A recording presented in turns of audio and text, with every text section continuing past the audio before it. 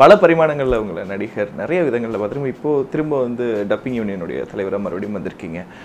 சில குழப்பங்கள் சிகிச்சைகள் அதை பற்றி கொஞ்சம் டீட்டெயில்டாக சொல்ல முடியும் சார்? எலெக்ஷன் படியே வந்த குழப்பம்.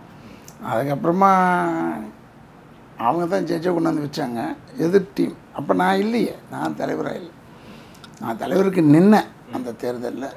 நின்று அவனே சொல்லியிருக்காங்களே அதான் நியாயமாக நடந்த தேர்தல்னு. அப்போ நியாயமாக நடந்த தேர்தலில் நான் நியாயமாக தேர்ந்தெடுக்கப்பட்ட தலைவர் தானே. அதுக்கப்புறமா சொல்கிறாங்க அந்த தேர்தல் வந்து தவறாக நடந்திருக்கு. அப்புறமா அந்த வீடியோ கிளிப்பிங்லாம் கட் பண்ணிட்டேன். ஏன்னா போய் கேட்கணும்னா ஜட்ஜு வாசி அம்மாவை தான் கேட்கணும். அவங்க தான் அந்த வீடியோ ஸ்டாக் வச்சுருக்கிறவங்க, அவங்க தான் எல்லாம் வச்சுருக்காங்க. இந்த ஒரு பொண்ணு கூட ராதாரவி என்னை கூப்பிட்டாருன்னு சொல்லுது. அது மாதிரிலாம் எல்லாருமே இதே பேசிட்டு தான் இருந்தாங்க. ஜெயிச்சோம்.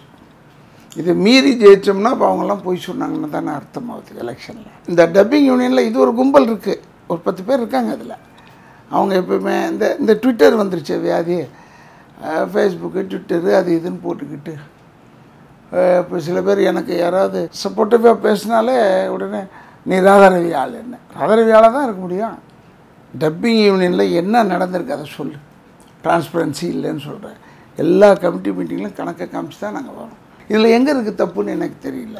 கேஸை போடுறாங்க அதை போடுறாங்கன்னு இருந்தாலும் நாங்கள் நீக்கினது வந்து இன்னொரு 6 பேரை நீக்கினாங்க ஜென்ரல் பாடியில் வச்சு. இந்த வீட்டோ பவர்னு ஒன்று வச்சுருக்கோம் தலைவருக்குன்னு, ஒரு வீட்டோ பவர். அதனால் அதை யூஸ் பண்ணி நான் என்ன செஞ்சேன்னா இப்போ கூட சொல்கிறேன், அவங்கள நீக்கிறதுக்கு நீங்கள் கொடுத்துருக்கீங்க அது ஓகே, ஆனால் வீட்டோ பவர் நீங்கள் வந்து மதிச்சாகணும். அப்போ அந்த வீட்டோ பவர் படி அந்த முடிவை என்கிட்ட விடுங்க அப்படின்னு சொன்னேன். அதுக்கு ஓகே சொன்னாங்க ஜெனரல் பாடியில். வந்திருந்த 660 பேர் 645 பேருக்கு மேலே எல்லாருமே கையை தான் தூக்குனாங்க. இவங்க இது வந்து வராத கும்பலாக பேசக்கூடாது. அது கூட என்னென்ன இந்த இப்படி கேமரா முன்னாடி உட்காந்து பேசுகிறத விட நேராக வா ஆஃபீஸுக்கு வா வந்து பேசலாமே. ஏன் நான் சொல்கிறேன்னா இது சும்மா ஏதோ ஒன்று கேட்டுக்கிட்டு ஒன்று பண்ணிக்கிட்டு இருக்கும்போது திடீர்னு என்ன ஆயிடுச்சுன்னா சின்மயி திடீர்னு டப்பிங் யூனியனில் கோளாறு இருக்குதுன்னு.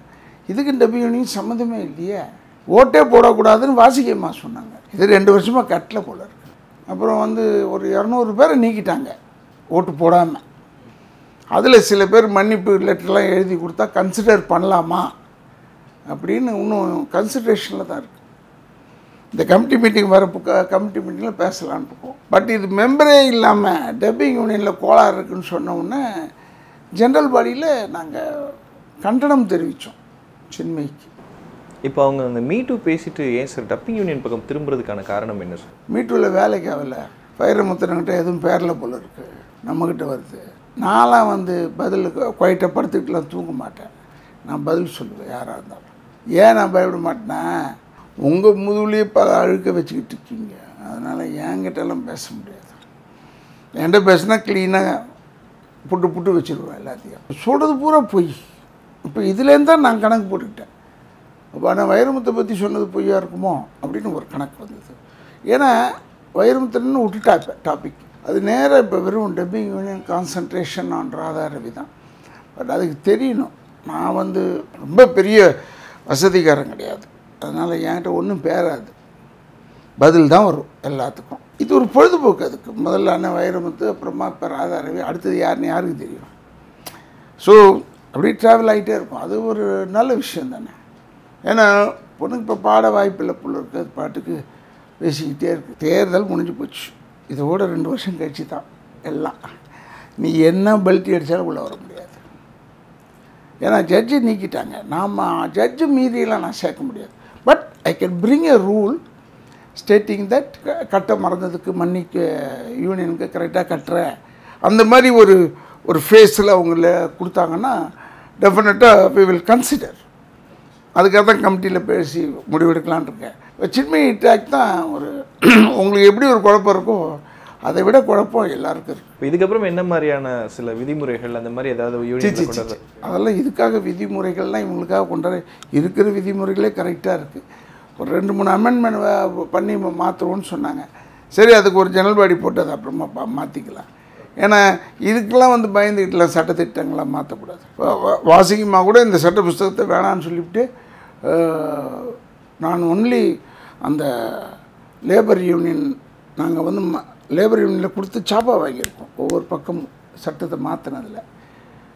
அதனால் அதை தான் நான் ஃபாலோ பண்ணுவேன்னு சொன்னாங்க. ஃபாலோ பண்ணுங்கன்னு சொன்னேன். அதுவும் இதுவும் ஒன்று தான். இப்போ என்டையராக எத்தனை பேர் இப்போ இருக்காங்க, எத்தனை பேர் எடுத்து? இப்போ வந்து ஒரு 1300 பேர் இருக்காங்க. பட் இப்போ நான் வந்து மாதம் மாதம் பண்ணும்போது எல்லாருமே ரிக்வசிஷன் லெட்டர் நிறைய பேர் எழுதிட்டாங்க.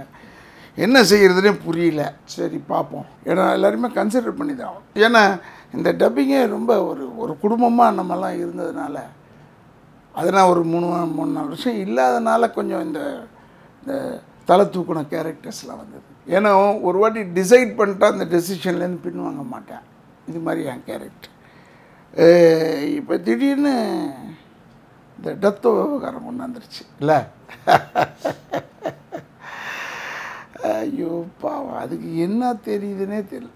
இல்லை இப்போ சோஷியல் மீடியாவில் மக்கள் என்ன கேட்குறாங்கன்னா, ஒரு செக்ஷுவல் ஹாராஸ்மெண்ட்டுன்னு பெருசாக ட்விட்டரில் பேசுனீங்க, எல்லாம் பண்ணீங்க. இதே ஒரு ஆதம்பாக்கத்தில் வந்து சிசிடிவி சின்ன மைனர் கேமரா வச்சு பொண்ணுங்களை ஃபுல்லாக ஆபாச படம் எடுத்தேன். இதுக்கெல்லாம் நீங்கள் ஏன் குரல் கொடுக்கல? அந்த ஒரு கேள்வியும் எழுப்புறாங்க சார்.